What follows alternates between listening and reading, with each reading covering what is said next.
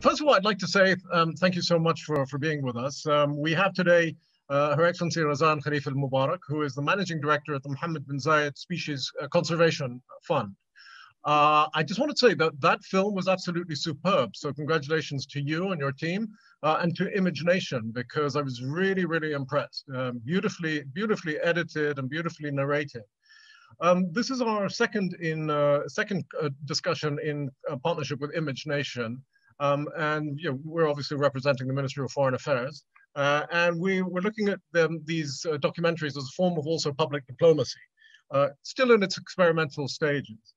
Razan, could you tell us, how is it that you got involved in this whole field in the first place? Because I know you're not just about conservation of species, you're also much more broadly interested in the environment and ecology. Thank you, Omar. Great to see you, albeit virtually. And thank you for those who are attending this virtual session. And I hope that you've all enjoyed the film. And I'm happy to know that we've made it from an environmental or conservation perspective on the list of topics that are now recognized as important issues that can be sort of categorized as very critical in your role, Your Excellency Omar, as a previous ambassador, and as our engaging on the issues of cultural diplomacy. I've always felt that our work in conservation and our work in environment do cross boundaries and do cross various backgrounds and ethnicities, and as such carry hopefully a weight in cultural diplomacy. I won't sort of dwell so long, but my work in the environment has spanned now over 2 decades. First, starting up with I would say a journey, setting up the first WWF office in the Middle East, so doing an environmental NGO, working on various issues in the UAE. Then heading up the Environment Agency, which is the largest regulator in the region, working on, as you said, quite diverse set of issues, from regulating industry to, and a diverse set of industries, oil and gas, but also traditional industries such as farming and fishing as well, and also operating and managing protected areas, but also being a scientific authority on issues such as air quality, marine water quality, and climate change. So very, very, very diverse set of issues. But I have to say, when watching the film, I just wanted to say what the film represents, I think, to many people working in this, in my field or in this sector, it's just this once in a lifetime opportunity. I mean, really seeing an animal going from an animal that's categorized as extinct in the wild, to an animal now thriving. And I hope you'll ask me how many numbers are there now in the wild. It's just a conservationist dream. And having the privilege and the honor to be given this opportunity is really a dream come true. That's fantastic. I just want to say your work is exceptionally important, and it's particularly important to us in public diplomacy and cultural diplomacy, because we've known for a very long time that Emiratis and the Emirates, a government, have been very, very interested and concerned about the environment. In spite of what perhaps stereotypes say. And there's always been an interest in maintaining a balance between development and the environment. There's also an appreciation, because the environment here in our region is so harsh, that whatever animal and plant life you have needs to be preserved. Otherwise, where are you? Yeah. Can you tell us a little more about species conservation and why now you're involved in Mohammed bin Zayed Species Conservation Fund? What was the thinking behind that? And what other species do you look at? So, very right to say that that conservation is not a new ethos for us in the Emirates. It's something that has been very much a part and parcel of, I would say, almost a national identity. And personally, that's why and how I got interested in the environment and conservation. It was not just about the species, but what the environment and animals and plants that, as you said, we so depended on, represented in a sort of national cultural identity. We talk about our national identity, and we can't divorce that from the founder of the UAE, who amazingly, not only had this incredible moral empathy towards, a diverse set of backgrounds and ethnicities. I mean, he was the greatest diplomat, but he extended this empathy also to animals, to species, to even plants. And there are countless stories where Sheikh Zayed stepped in and almost, enveloped this voice of nature in our region, but not just for our region, but also for the world. And I'm extremely proud that these values were then institutionalized in institutions like the Environment Agency, and now the institution that I lead, which is the Sheikh Mohammed bin Zayed Species Conservation Fund. And we work, of course, on species conservation. We don't discriminate between big animals, small animals, insects, plants. And we work in more than 160 countries across the world. So that is I think, an incredible value. And I think it also represents one of the reasons that defines why we have succeeded so well in the UAE in our development path. Because throughout our development, I can say that the environment was not an afterthought. It was very much part and parcel of our development and of course, our success. And to push you a little further on that point, it is very much a part of the values of the Emirates, and it is very much related to the way in which Sheikh Zayed looked at the world. And that's part of the reason why we have the Sir Baniyas island, which I hope you can tell us about as well.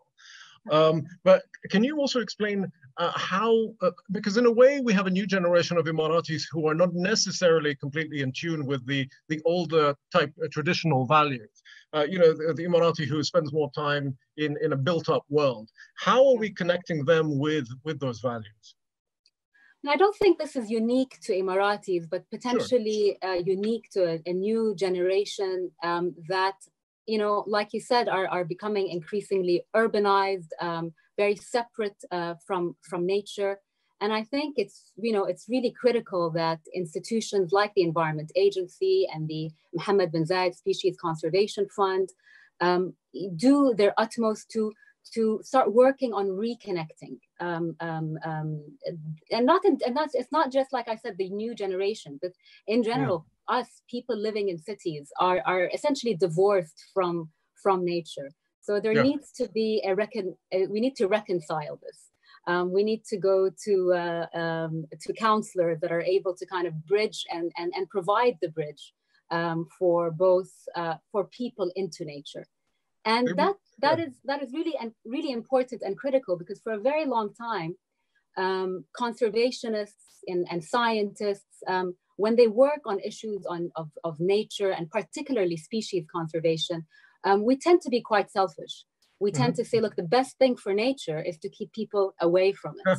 Yes. And we would, not necessarily communicate about the work that we do. We don't necessarily facilitate movement into protected areas. And I think we are now challenged by this methodology and this approach. We are now moving towards opening up and using, different media, such as the film that we just all watched, to start reaching various audiences, and not necessarily just, to keep speaking to ourselves, scientists speaking to ourselves and so forth. That's fascinating, because, I was going to ask you also about that, the fact that you've managed to keep a very low profile in a certain sense. And, I was speaking to you and your husband about this issue about a year ago, and I was really, really surprised at the number of initiatives that have taken place. And now, you've clarified as to why you might want to keep that under wraps. But I suppose it doesn't really help my next question, which is, how Emiratis love to travel, and people in the Emirates love to travel. Wouldn't it be wonderful if you could link up, the travel to 160 countries with visits to these different sites to see what the Emirates is actually doing right across the board? Absolutely. I mean, when I speak to youth across the UAE, I had a wonderful session, I think, almost a week ago, when we engaged on this very topic. What are the barriers to entry into nature? There's a lot of knowledge, there's a lot of information, there's plenty of documentaries, but what are those barriers? And sometimes it's local authorities and NGOs just providing very practical information. How do I get to a protected area? Is it open? Do I have access? When I get to it, what can I do? What should I not do? But also, interestingly, it was a two-way route, because we sort of also spoke to them to say, what do you expect to do in nature? Is it your traditional bird watchers? And it was interesting and I think fascinating, because what I've learned is we also need to speak across disciplines. So not just speak to those who are, the bird watchers, which are of course an amazing group and are welcome in our protected areas. But there are the artists that want to take inspiration from nature. There are the poets that continue to take inspiration from nature. There are the yogis that want to practice yoga in nature. And there are therapists that want to take their sessions into nature. So there's a variety of different types of people, and that would be interested. Our role as NGOs and governments is to facilitate this entry and this interest.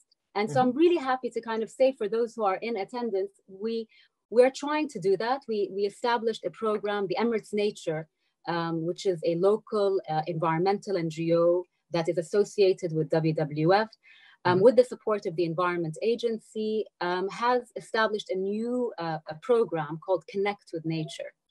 And it is doing just that. Fantastic. So look it up and go and explore. Excellent. Again, back to children and how they deal with these matters. When I was a child, I used to love all kinds. I used to be a bird watcher up until the age of about 10, and then I got a little more a little shy and decided not to do that anymore. But the kids are so fascinated by animals. Kids are so fascinated by trips to the zoo. Would you think of maybe taking some of the work that you do and kind of packaging it in a way that you can tap into that innate interest that children have, and bring it into the schools and sort of capture some of that interest, as opposed to allowing the interest to die out, to connect what you guys are doing with what's actually in the schools? Absolutely, Omar. It's just so critical to fulfill the appetite, because like you said, we're all born with this innate appetite and connection to nature.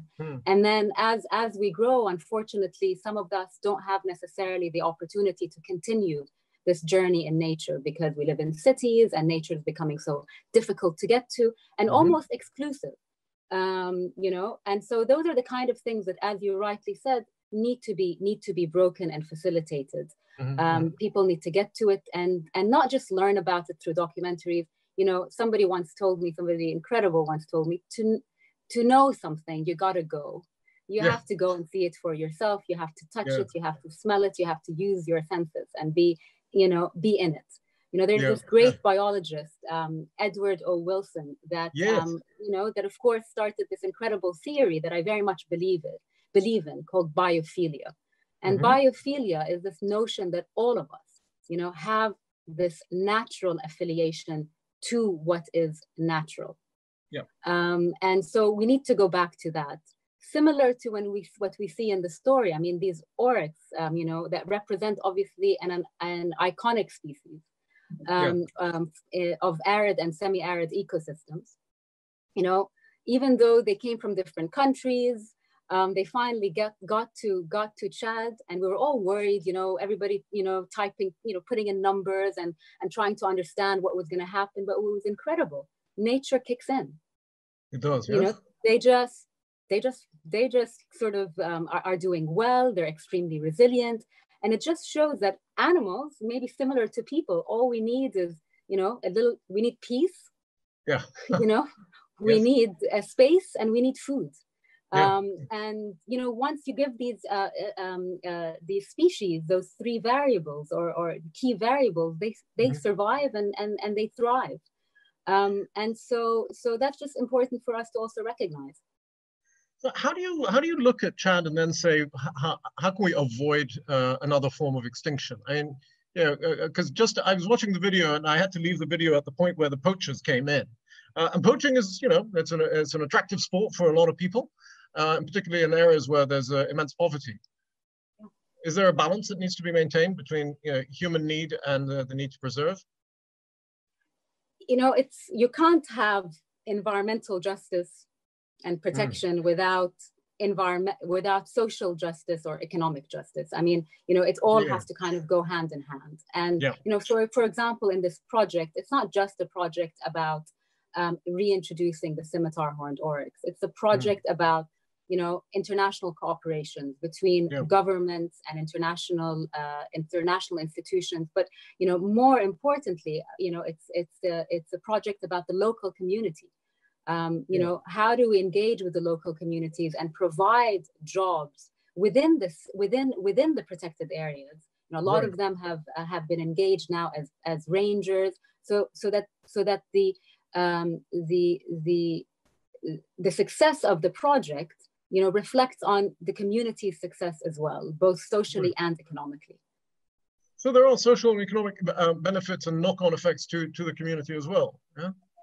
That's key. You will not have a successful conservation project or a protected area without a social, economic, and economic return for the community. You need all three. Yeah. And so if we look at the Species Fund as a kind of a global venture, one of the questions that came to mind in preparation for this talk was, how do you choose which species you will attempt to, sort of preserve and strengthen? Do you go by geographical location, by, sort of the team, the proposal behind it? Do you actually take on projects that are your own projects, or are you funding other people's projects? Can you explain a bit of the process? Yeah, of course. So for the MBZ fund, it's quite a sort of I would say not very traditional in the way we choose our projects. We came in kind of saying that we're going to do three things. We're going to get funding to individuals, not necessarily institutions. So we almost Uberize this notion of conservation. Because of this great belief in the individual. Institutions are, of course, very strong and historic and visionary and provide the framework. But if you don't have those individuals pushing for a particular species, the species will not survive, regardless of how much money you put into it. So the idea was, it's support the individuals. The second, champion, exactly, finding the champions. The second thing was getting funding to those champions as quickly and effectively as possible. So there's a lot of challenge within the conservation world of getting funding, number one, but also how to streamline it. So the MBZ species platform streamlined that whole process from the day a champion puts in an application for a grant to the time he actually collects the grant, if approved. It's a maximum of 3 months, which is, again, very, very, very unique. And the third one is we actually fund the species and the programs that many other institutions do not fund. So we don't fund the things that are sexy and fun and, we actually fund those that are actually much less known. We do a lot of work on insects and butterflies and fungi and so along, of course, with the other larger mammals. So we fund a wide variety of different types of taxonomic groups. So can I ask you about that? Because this has come up in other conversations I've had about His Highness Sheikh Mohammed bin Zayed, the Crown Prince of Abu Dhabi.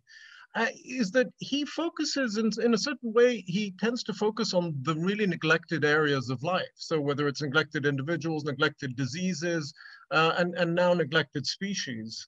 Can you explain where that thinking is coming from? I mean, it's wonderful to know that somebody is trying to fill that gap. I mean, I think it stems from perhaps an approach that's not necessarily looking for to be personally associated with some of these causes, but really looking at where is the greatest need. And from a philanthropy perspective, this is a wonderful match because a lot of many philanthropies sometimes focus on some of the issues that already have been handled by many other institutions where the niche is quite competitive. Yeah. So perhaps it's choosing a particular niche, like you said, that's neglected is the reason why his personal philanthropy is moving, is focusing on. Yeah. Can we talk a bit about the Emirates and the Arabian Peninsula? Because I mean, there have been over the last few decades questions about different kinds of species going into extinction, and the link between hunting and extinction. So there was a big issue about the hibara, for example, which I believe in English is the bustard, which is sort of a favorite target for falcon hunting. And yet the Emirates, even though passionate about falcon hunting, has also set up a breeding center and scientific centers to preserve the hibara. Yeah, I mean, maybe you can also correct me with this fact, but I was told that the first international conference that was ever organized in the UAE was in 1976.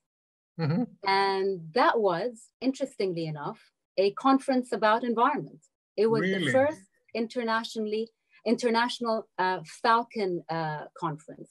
Oh, that's superb. So, I hope that's true. I'll double check, and then I'm going to use that in other talks. And if you do find out, please let me know if that is true. I will. But what I know is true for a fact. It was the first international conference on falconry conservation.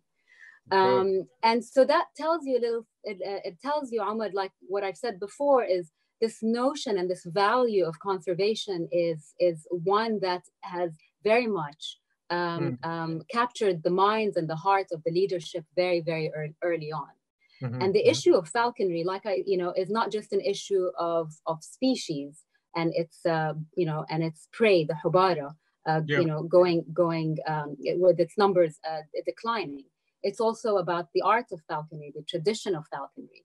So it's also, understood that if, the hubara goes extinct, then so will falconry. And if falconry goes extinct, then we lose a little part of our heritage and our culture. But the idea is sometimes not all culture and heritage and tradition is good. So then how do you, when you have the means and the ability to ensure that your activities aren't harmful, how do you reform? And very early on, this notion of ensuring that falcons aren't captured from the wild, so ensuring that we do captive breeding for falcons, ensuring that we invest in the breeding of hubara, and so on and so forth. So it's a beautiful story of not only conservation but also cultural diplomacy. Yeah, to be honest, I didn't think about that bit. There's a whole culture around falcon hunting, and the number of young men who pride themselves on the way they take care of their falcons is amazing. Somebody has said, what are the number of oryxes in Chad? So I hope you're going to reveal to us. So what I did want to say, what's great about this project is the fact that from the beginning, we wanted to go at scale. So we weren't going to introduce one or two species, one or two oryx, wait for a few years and introduce a few more. From the beginning, because we had the right partners, and this I've learned over my, during my career, is when you have the right partners, seize the opportunity. From the beginning, go big. And so the vision from the beginning was to introduce 500. And today, there are 288 scimitar horned oryx roaming free in their protected area in Chad. And just sort of, for context sake, the protected area in Chad is larger than the Emirate of Abu Dhabi. Okay. Wow. Okay. There are 28 who were able to go there before the pandemic. So they are there waiting to be released. Yes. And so that makes a total of my math is not very good, but 301. 301. And happy to also report that we've had good births. So so far we have 33 new calves that were born in Chad. Only this year, so from in 2020, and we expect 50 more, bringing a total to around 80. And so you're tracking every single one of these oryx? We are, through our partners.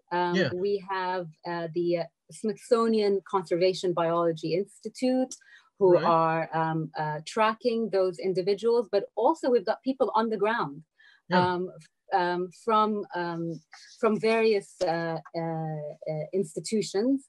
We've got the Zoological Society of London that are tracking them through satellite and are actually there on the ground, as well as our partner NGO, the Saharan Conservation Fund, and of course the government of Chad, who I have to say have been just incredible. I mean, this project is very high on their agenda, all the way to the president. Everybody's kind of watching this project, tracking the oryx, and hoping that it will inspire many, many more conservation programs. So as an employee of the Ministry of Foreign Affairs, I'm also very interested in the way in which this environmental, ecological, species diplomacy affects our relationship with the government itself. So, I mean, Chad is one government with which you've been working, but there are, you say, 160 countries where we're doing this work. Are there any other countries where there's something of such significance?